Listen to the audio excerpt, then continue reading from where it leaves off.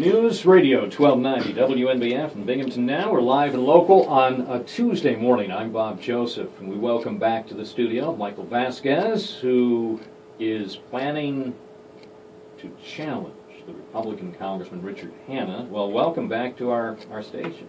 Well, thank you, and I'm glad to be back with you, Bob.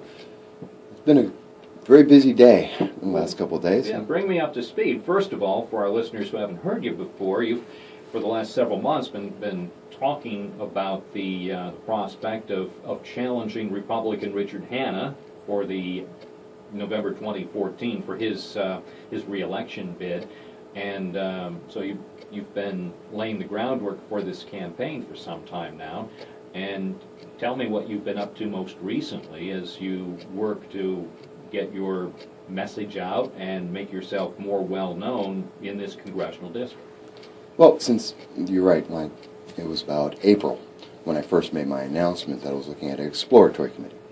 And really, I wasn't planning to challenge Mr. Hanna at that time. I wanted to see, did other people agree with me? Over the months, they have, a lot. And that's because, look at the congressional approval rate. It's about 8.5%. It was 15% back then. Congress is just not doing its job. They're not effective. And as I've gone throughout the entire district, I've been talking to everybody. And I've been getting the same answers back, confirming that there is a need for someone who's connected to the regular people. Somebody who is the regular people who can go down to Congress and say, okay, let's really actually focus on what people want to have done. Because what they're focusing on now is everything but that. We need to get that changed. That's something that's a universal thing, from Democrats to Republicans. We all agree on that.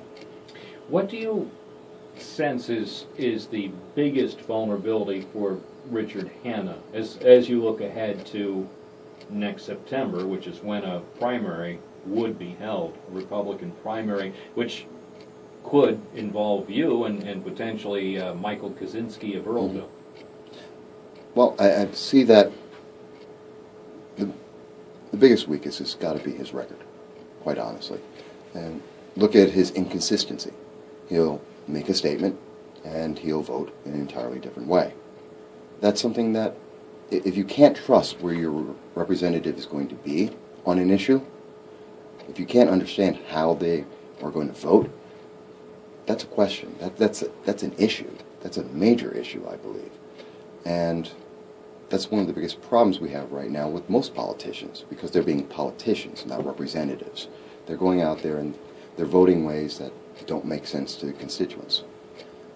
I look forward to getting to September, whether Mr. Kaczynski or myself are in this at that point, and seeing what the voters have to say about this. Because I believe when you hear the voters speak and they look at what we are saying and what we've done and what Mr. Hanna has done, they come down to the same conclusion that I've come to.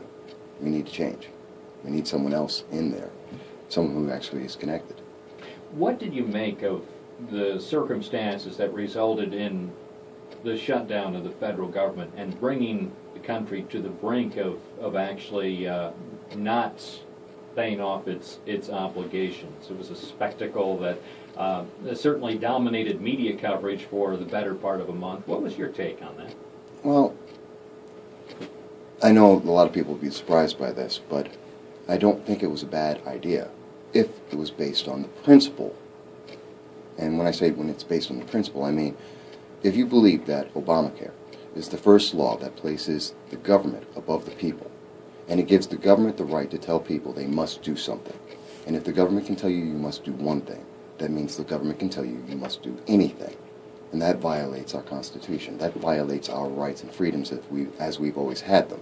And if you're saying that that is an issue that must be addressed, that must be corrected, then a shutdown makes sense. And if you're saying that my constituents, since June of 2009, have always disagreed with this law as it's written, and that it needs to be improved and corrected, and you're making the stance on that basis, then yes, I agree with the shutdown. And I think that if you voted against Obamacare, as Mr. Hanna has, as many representatives have, and you say to yourself that this is something that we do not support, and our constituents do not support, then on day 2 of a shutdown, when really nothing in the nation has truly been affected yet, you don't turn around and say, I give up.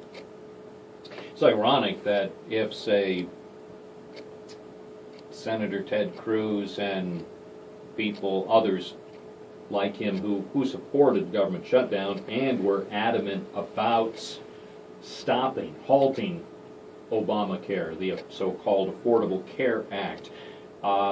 Ironically, if they had their way, Barack Obama probably wouldn't feel quite as agonized as he is today. I mean, it's almost one of those things, given what's transpired since October 1st. We've seen this was certainly a government program that was not ready for prime time or any time.